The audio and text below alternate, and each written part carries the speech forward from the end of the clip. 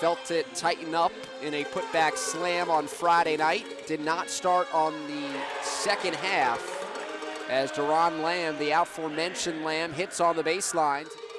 First quarter, 7-2 in favor of Westchester. The kick out for Gilder and a long two on the left end of the floor. He's tall, but he's not really that strong in terms of the upper body. Now he's able to get to the lane and just muscle his way in. Lamb backing down the smaller Williams for two from three. Long rebound, tracked down, dug out by Lamb, pushing the pace, Euro step into the paint. High finger roll is through the nylon on the weak side. Johnson struggling from beyond the arc, just one of 6 today. Strong, top of the circle, Rainbow two is there.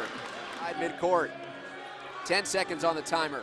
Westchester spreading the floor, high screen from Strong. Lamb into the paint, one-handed teardrop is there to collect in time. Lamb into the front court left, blowing by his defender, lost the ball, picks it up, uncontested, point blank, puts it in straight through the net. Or right now, Gilder, Summers, Lamb, and Inman, 4 of the 5 new players for the Westchester Knicks, as Lamb knocks down the jumper from the corner.